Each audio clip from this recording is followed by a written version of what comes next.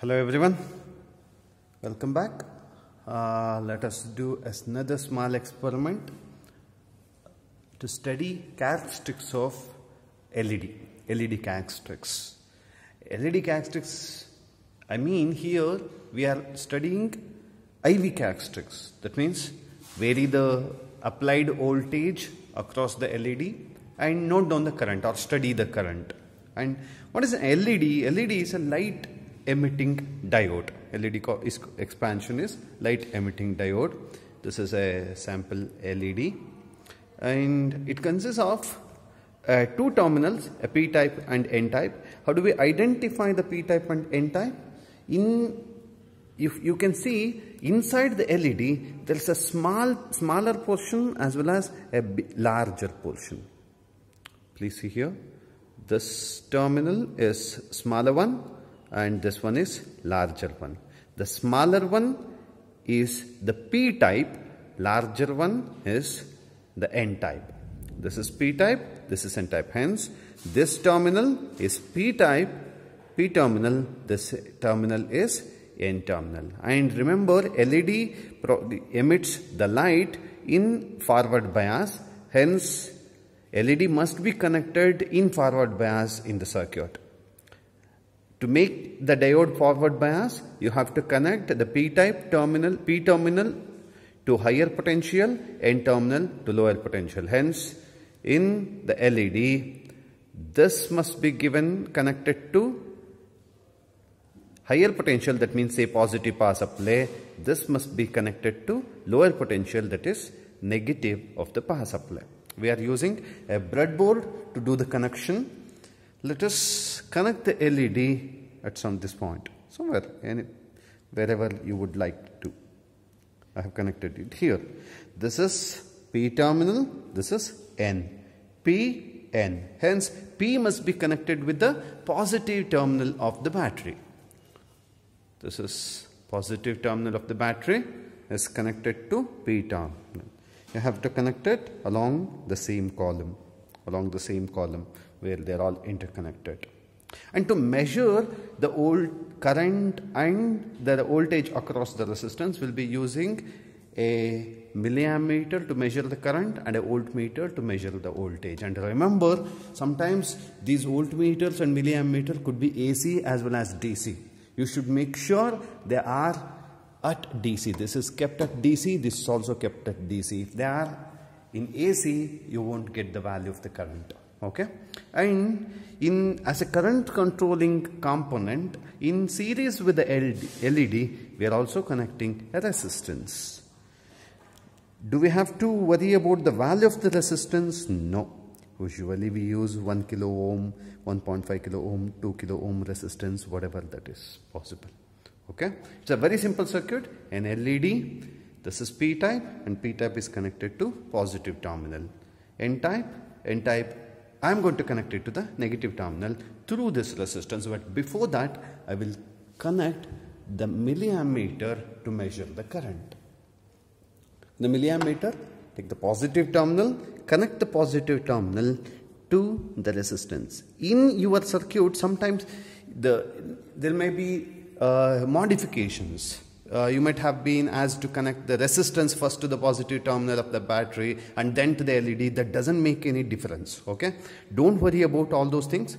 Connect the LED and resistance in series, and with these two, connect the milliammeter also in series. Okay, and the negative terminal of the milliammeter is connected to negative terminal of the battery. I'm connecting that to the negative terminal of the battery. This completes a loop. It has a battery from positive terminal to the P terminal of the LED, from the N terminal a resistance, from a resistance to the positive terminal of the current meter, from the negative terminal back to the battery.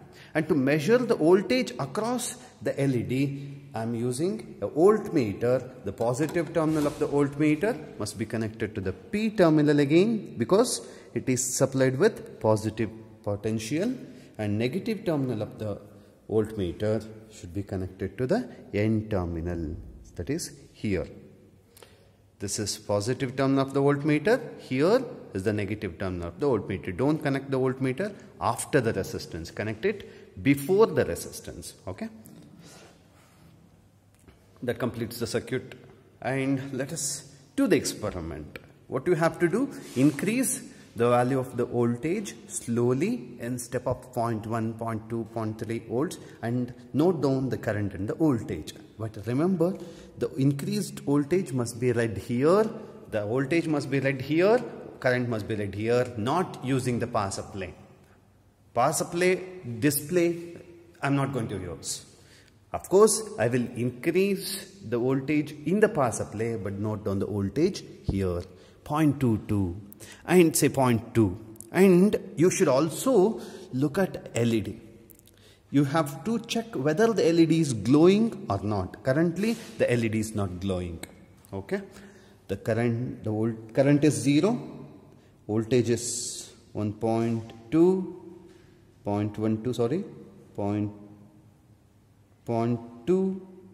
LED is not glowing. Current is 0. 0.3. LED is not glowing. Current is 0. You can actually slowly increase until the current starts to increase as well as LED starts to glow. Until LED doesn't glow, current will be 0. Hence, slowly increase the voltage and keep an eye on the LED. As soon as you see a small amount of light from LED, the current will start to increase, and from there you should note down the reading. Yes, you can see here. I don't know whether it is visible that clearly in the camera. Let me try. Yes, now you can see a small amount of the light being emitted from the LED. Current is still 0, don't worry, but from here you have to note down the reading. 1.67. The current starts, the LED started, say 1.7, let us assume it's 1.7. From 1.7, current is 0, still 0. If you increase the voltage by another 0.1, say make it 1.8, see the current started to increase. 1.8, current is 0.5. Again 1.9, and as I increase the voltage, current increases as well as the light emitted by the LED also increases. 1.9, note down the current. 1.9, the current is 2.5 milliamps, and 2 volt, the current is 5.7. Initially the current was 0, and at some point the current started to increase, and the current is increasing rapidly. Look at the value of the current rising. It's rising. Even for a small increase in the voltage, the current is increasing very much. Okay. And if you plot a graph of the voltage along x-axis, current along y-axis, you will get a curve which is almost 0 up to some point of voltage, which is also known as barrier voltage or the knee voltage. And after that voltage, the current increases rapidly. And you will have to repeat this experiment for various different colored LEDs. For different colored, the material used to build the LED are different. Hence, the energy gap will be different. That's why they'll emit different colors. And they will also have different barrier voltage. Hence, the current will start at different points of voltages. Hence, if you determine the knee voltage and if you know the wavelength of the light emitted by the LED, you can also calculate the Planck's constant. Okay? Thank you. Thank you very much. Maybe this is helpful for you. Thank you.